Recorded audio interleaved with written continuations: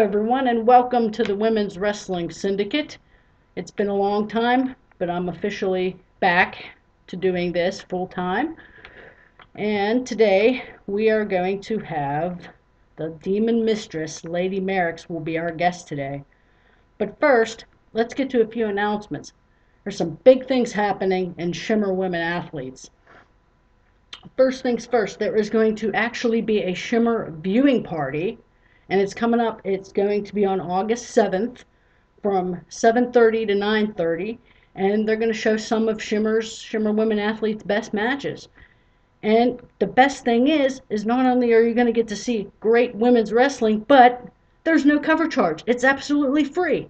And there's a lot of good food at this venue, and it is in Chicago, Illinois at Cigars and Stripes at 6715 Ogden Avenue in Berwyn, Illinois. So if you're in the Chicagoland area and you want to see some great women's wrestling at a viewing party, have some great food, and they're even going to sell tickets there for the upcoming events in November.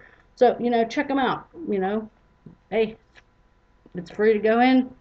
Free, it's going to be a really, really good event. Next thing's next. Here's the bomb. Big Shimmer news. In the November tapings of Shimmer Women Athletes, the one, the only Mickie James will be there for 2 days. She will be there on the 11th and 12th of November. And that's going to be at Logan Square Auditorium in Chicago. Tickets go on sale this Sunday at shimmerwrestling.com. So check it out. I wonder what kind of impact she's going to make on Shimmer. I don't know. I mean, there's so much good talent. Do you think she could get the Heart of Shimmer title, or maybe the Shimmer Women Athletes title, or maybe she'll find a tag team partner and get the tag titles? You don't know. Mickie James, unpredictable as ever. Gotta love her. Now, we have our guest. Our guest is with us right now. Let us get our things ready for this interview. And right now we have the Demon Mistress, Lady Maryx, on the line. Demon Mistress, are you with us? Yeah, I'm here, Heather. Hey, how are you? Glad to have you on the show. Appreciate that. I enjoyed being here. Thank you. Hey, not a problem. I have a few questions for you. I want to know what inspired you to get into pro wrestling. I've been into professional wrestling since I was old enough to watch TV. Being the first match with watching the Fabulous Moolah all the way up to Leilani Kai, Wendy Richter. Wow. And plus, with old influences from some of the older legends like Ric Flair, the Rock and Roll Express. I really sit there, took an old robe and made it into dressed up to look like Ric Flair's robe. That's awesome. That's really cool. I mean, I'm a fan of the older time wrestling too, because it wasn't as cookie cutter as it is today. Back then, I mean, they actually, what I mean, they had great storylines, great gimmicks, and don't get me started on the wrestling of today. But yeah, that's really cool. That's really cool how you got inspired to get into that. I mean, it's not every day that a woman, especially a woman, will get into pro wrestling. They're coming out more and more, but still it's more rare than men. You know what I mean? So well, yeah. It is, but the way they're taking women's wrestling now, it's good and all, but to me it's more too much TNA and not enough wrestling. And you don't mean total non-stop action, you mean actual tits and ass, right? Pretty much. I mean, you don't have the talent. I mean, the talent is there, but they're not. You have these big, like the WWE and all these other places. They're playing on not to their capabilities, but they're playing to the looks instead of their strength. Yeah, I totally get that. Do you have a favorite women's wrestler that you really admire and really really looked up to? I did. And then actually what kind of got me to where I am now, and I still follow by it, and that was the late Jody Lauer, China. Yeah. She, not only was she able to compete with the women, but she also showed that she was a force to be reckoned with in the men's division. She was unstoppable. Didn't she have the European title at one time and the Intercontinental title at one time, and she shared the Intercontinental title with Chris Jericho for a little while. I remember that. I remember that. See, it's been a while. Thank you for jogging my memory.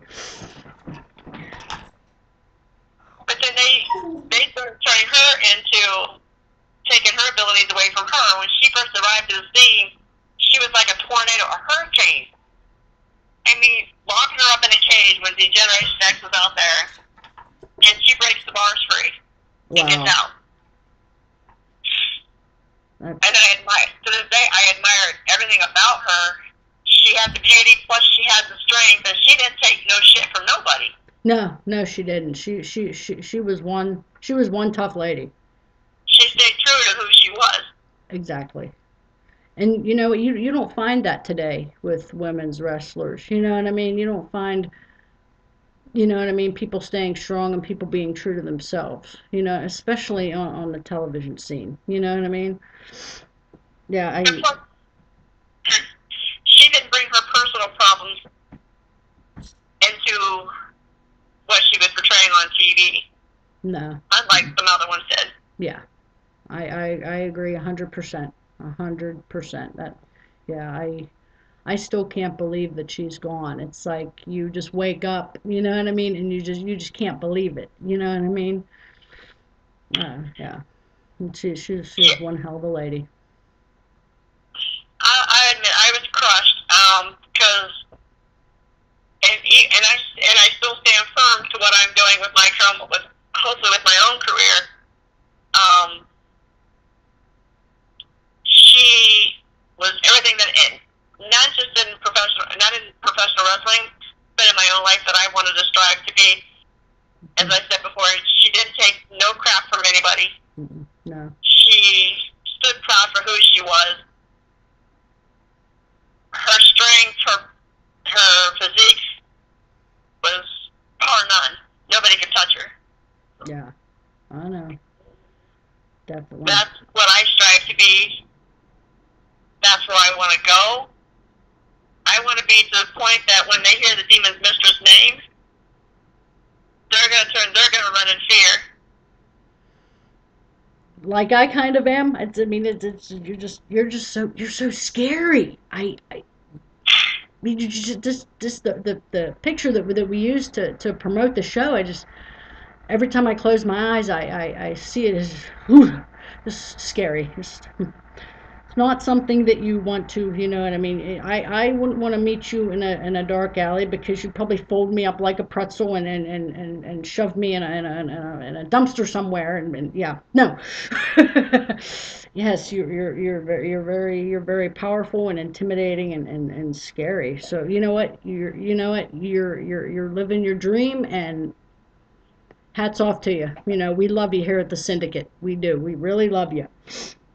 Well, being that was the Demon's Mistress, to bring in the fact of why I'm here, unfortunately, my devil's favorite demon can't be everywhere. So, that's why I'm here. That's why I came to LPW. So you're the demonic entity of LPW? Wow. Well, with a little help from my demon at this point, Fred Krueger. Who? Fred Krueger. Fred Krueger. I just watched that movie last week. He can't be. He's not real, Demon Mistress. He's not real. Oh, trust me, he's very real. He is everywhere. So basically what you're telling me is the movies were based on true stories, but the names were changed and art imitates life? Oh, yeah. And just like this past Sunday in LPW, when he made his appearance with me, we showed we are and will be unstoppable. And Oh, make no mistake. He can see you right now. he can see me right now. Hi, Fred. Here. Okay, I just got the chills. I literally got the chills. And to the LPW, I heard, just just not too long ago that you attacked Jack Blaze at the last LPW show. Why did you attack Jack Blaze? Make no mistake, I have the utmost respect for Jack Blaze. What he's done for the business, what he's done for his company, and especially to what he did Sunday night to helping out the children's hospital. I have the highest respect. Mm-hmm. That being said, I've never been one for much for power and authority. Mm-hmm. But sometimes even the tallest of trees has to be brought down a peg. And that's exactly what I did.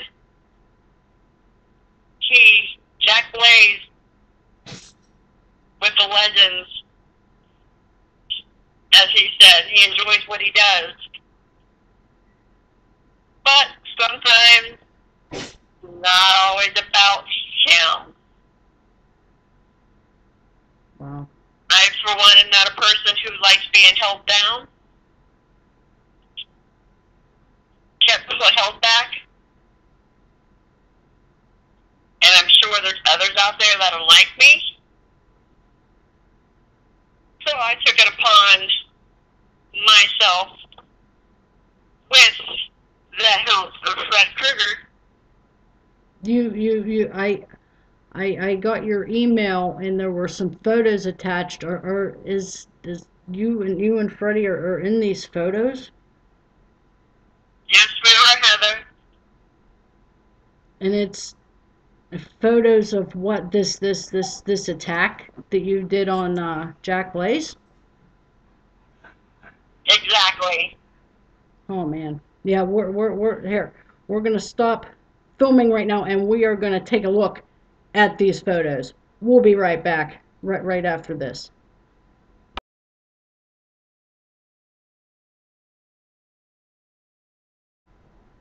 Wow. I can't believe that Freddie was actually able to be photographed. That's creepy. That is extremely creepy.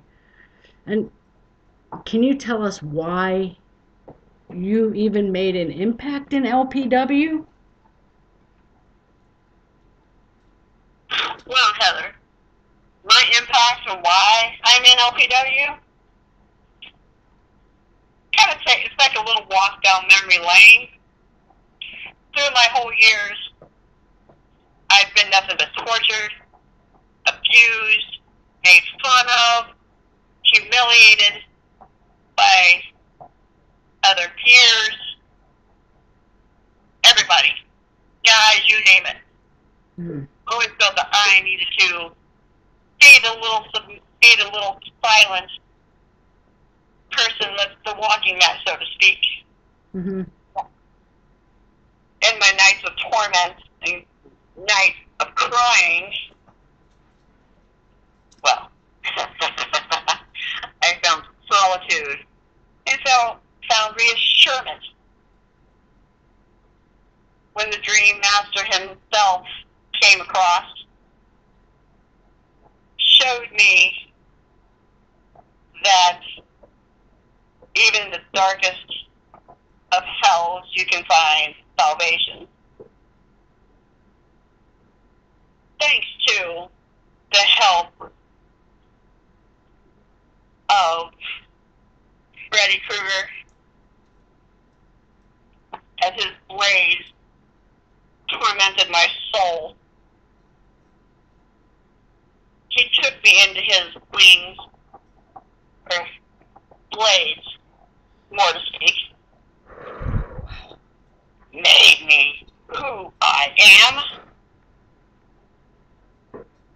and now he brought me to LPW to wreak havoc on anyone who tries to be, let's say, tries to be a bully, hold those that they feel are weaker down. So does that make me a good demon? Maybe. Yeah. Does that make me a bad demon? Yes, maybe.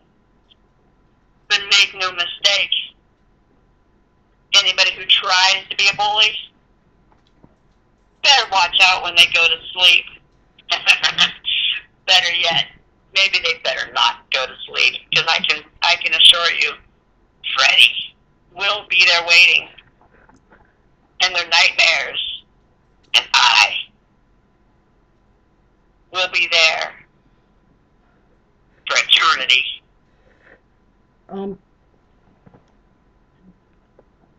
Lady Maryx, he's not gonna, you guys aren't gonna come after me. I mean, I've been nothing but nice to you this entire interview. Please don't come after me, because I'm out of coffee. I don't have any coffee, and I don't have that much money to go get some. So please, could you let me sleep well tonight, please? I've been nothing but nice to you. Well, Heather, I think it's not normal for a demon to grant wishes.